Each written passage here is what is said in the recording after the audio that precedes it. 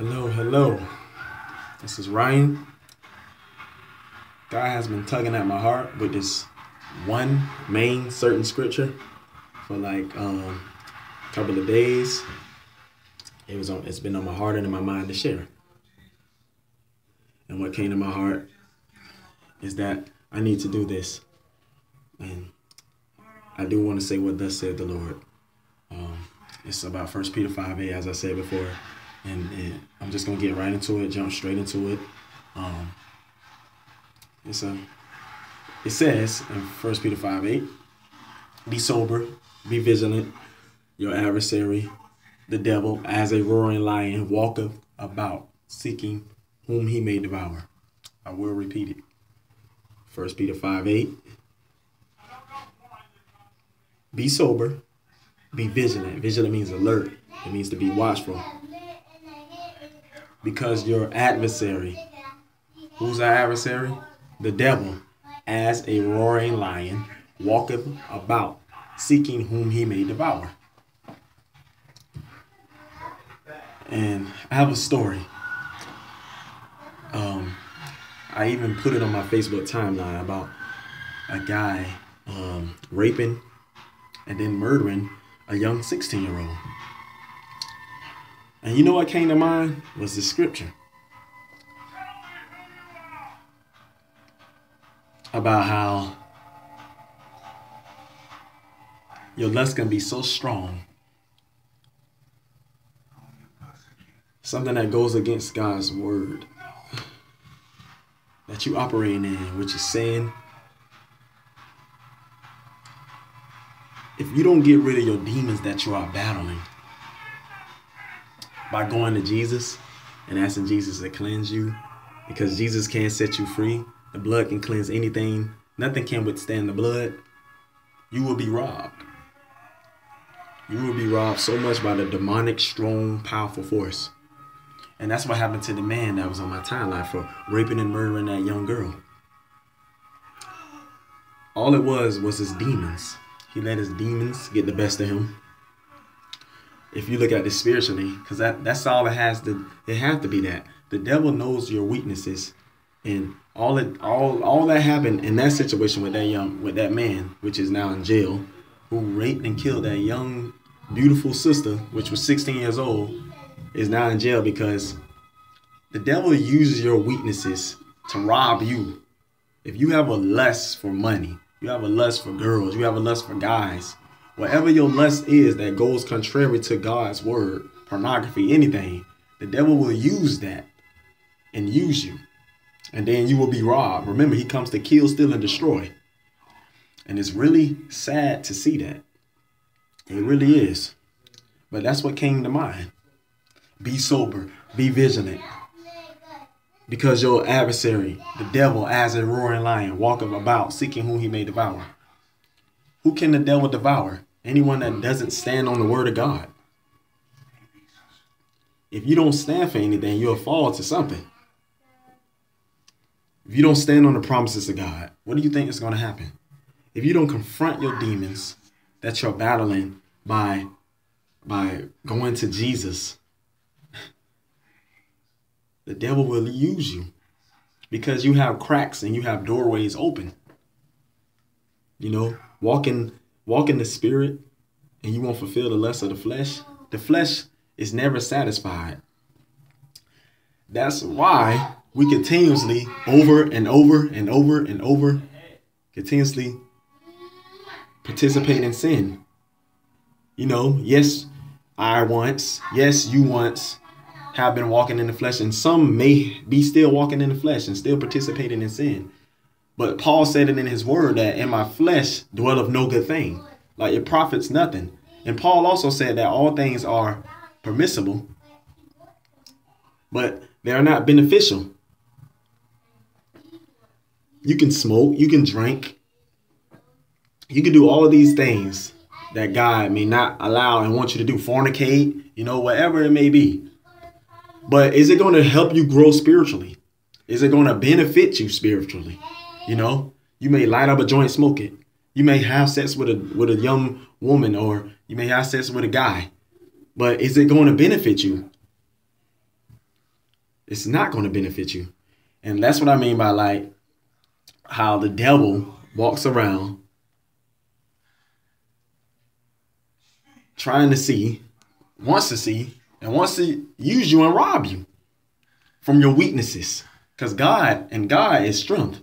You know, his grace is sufficient. But with Satan, it brings weakness, you know, because like I said, you may have a gambling habit. You may have anything like a pornography, a drug addiction, alcohol, drinking addiction. The devil can use that to rob you continuously, over and over. If you do not, and I will repeat, if we do not go to Jesus, and we do not go to Jesus with a clean heart, with a crying out voice, saying, Lord, help me. Lord, save me. Lord, cleanse me from this unrighteous sin, this detestable sin that stinks under your nostrils. Lord, I repent. Have mercy on me. If we don't repent and we keep on rehearsing and nursing the wrong things and letting the devil ride us and get the best of us, we will lose out.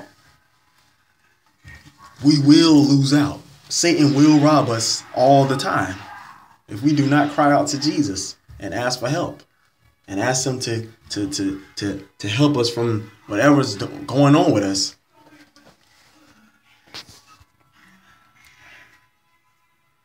Romans 10:11. You call on the name of the Lord, you shall not be ashamed. Don't be ashamed to call on the name of the Lord. You know, we can be saved. We can be saved, but participating in sin can still lead us to hellfire if we do not change our ways. Repentance means turn away from your wicked ways, you know. Turn away from your wicked ways and walk in a new direction. Yes, you may be saved, but things are only hidden to be revealed. You may have a silent sin in your heart that goes against the word of God. And the devil just using your lust, your greedy appetite to rob you. And you're letting it happen. That God can see all things. God never sleeps or slumbers. He can see anything. So when you are doing a secret sin or anything, you're not hiding anything from God. God sees everything. So that's why I say right here, right now, that any sin, anything that you're participating in, say to yourself that I will not let the devil rob me anymore. That sin shall not have any dominion over me in the name of Jesus. You better bind whatever's going on with you and cry out to the Lord. We all need to do that. Myself, those who view this video, you may be struggling in something in your life. But Jesus said, cast your cares upon me because I care for you. God wants you to cast all your cares to him because he cares for you. Cast your care. That means sin, iniquity that you're struggling in. That means financial problems, your family acting up, your family going crazy. You may not even have a peace of mind, but the Lord can give you a peace of mind, a sober mind. A sober mind is a mind that stays on the word of God. Be vigilant because the devil, you have to be vigilant all the time because we are in the last days. And that's what Satan loves to do. He is the accuser of the brethren. He is our enemy. And we need to be aware of our enemy, which is the devil. That's our enemy. Not the person on your job. That's not your enemy. When the person picking at you and saying this and saying that, your boss doing this or doing whatever that you don't like, that's not them doing that. That's the spirit that worketh behind them, which is Satan. Trying to pick at you and rob you. That's why I say be sober, be vigilant. That's why you have to stay in your word of God. That's why you have to stay prayed up. That's why you have to depend on Jesus Christ. With Jesus' help, you can do all things through Christ, which strengthens you. Who strengthened you? Jesus. Philippians 4:13. And I'm going to read 1Peter 5:8 in a different translation. The contemporary English version. 1 Peter 5:8 in the Contemporary English Version. Be on your guard and stay awake. Your enemy, the devil, is like a roaring lion sneaking around to find someone to attack. Okay, let me go to verse 9. But you must resist the devil and stay strong in your faith. You know that all over the world, the Lord's followers are suffering just as you are. 1 Peter 5:10 in the Contemporary English Version. But God shows undeserved kindness to everyone. That's why he appointed Christ Jesus to choose you to share in his eternal glory. You will suffer for a while, but God will make you complete, steady, strong, and firm. God will be in control forever. Amen. This is 1 Peter 5:8. And then I went all the way down and read 11. But you can read the whole 1 Peter 5. But I went. Now I'm going to go up. I'm going to go up to 1 Peter 5:6 in the Contemporary English Version. I'm not in the King James. I'm in the Contemporary English Version because it milks it down. But I do love the King James Version. Just to milk it down a little bit more. 1 Peter 5:6 in the Contemporary English Version. Be humble in the presence of God's mighty power, and he will honor you when the time comes. God cares for you, so turn all your worries over to him. That's what that means in the King James Version. Cast all your cares upon him.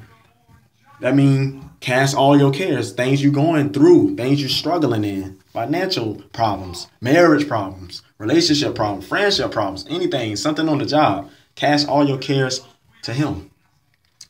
You can let Satan creep in your life by having doubt, fear, and worry. Those are doorways, access ways where Satan can come in. And we're not even really realizing it.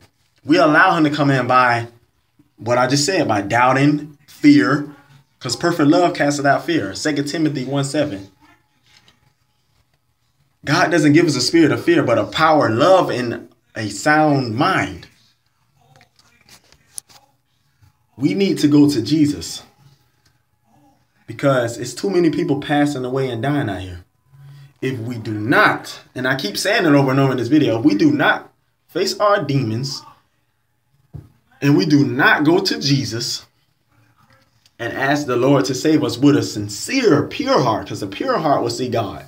If we do not go to Jesus and we keep on holding on to things that rob us spiritually and that hinder us and that limits the hand of God, because God already did everything. He sent his son to die on the cross for us, but we participate in his sin and it's limiting and it's messing up everything.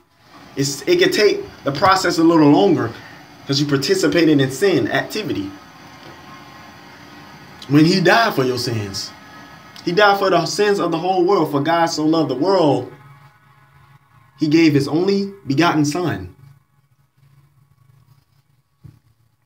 But this is a serious matter because it's too many people dying. It's too many young brothers dying. It's too many young people dying around my age. 25. I'm 25 years old. It's too many of us passing away. The devil taking us out early because he know his time is up. He know that the returning of the Lord is nigh. So what can I do? You know, like I said, our weaknesses, he robbed us for them. I've been robbed before. And I say to myself, no more.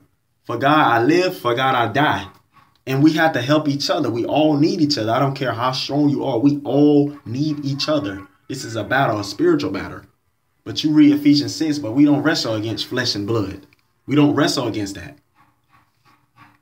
We're not wrestling against that. Our enemy is Satan. But I'm sticking to 1 Peter 5:8. We need to be sober, be vigilant. We need to stay awake. Be on your guard and stay awake. Your enemy, the devil, is like a roaring lion sneaking around to find someone to attack. And like I said, he uses our weaknesses against us. And we may be struggling in the area because we're still trying to hold on to what we want to do versus God wants us not to do. We may know God is calling us, and we may know that he wants us to let go of this bad habit, this attitude that's robbing us continuously. And we allow Satan to defeat us. We allow Satan to rob us and laugh at us when really we are victorious.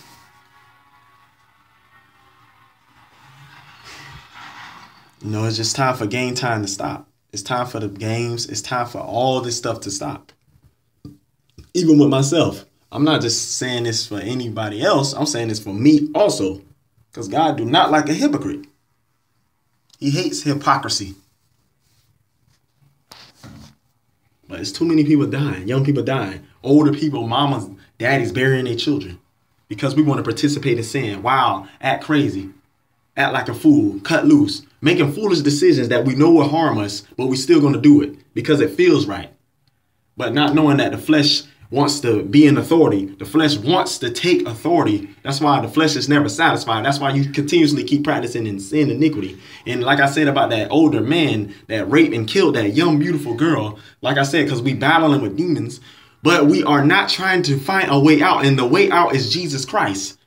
And it's time to be sober. It's time to be vigilant. It's time to stay awake. It's time to be on guard. It's time to quit playing church. It's time to really sincerely repent instead of just religiously just saying, oh, Lord, forgive me. You know, like just doing it because it's just something to do. When really you being robbed and the devil laughing at you because every time you get tested and confronted with something that you are tempted in, you just yield to doing it. And people need to stop saying, we need to stop saying that God tempted us. Because God can't not tempt you with evil. God is not evil. Why would God want to do that to you? Why would God want you to stumble and fall in your walk with him? Why? Why? God would not want to do that. That's not God. Temptation is a lustful desire that is dwelling within you. That you may want to do whatever it is, what you get tempted in.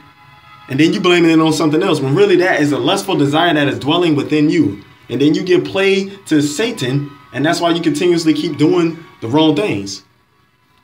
We need to repent. We need to depend on Jesus.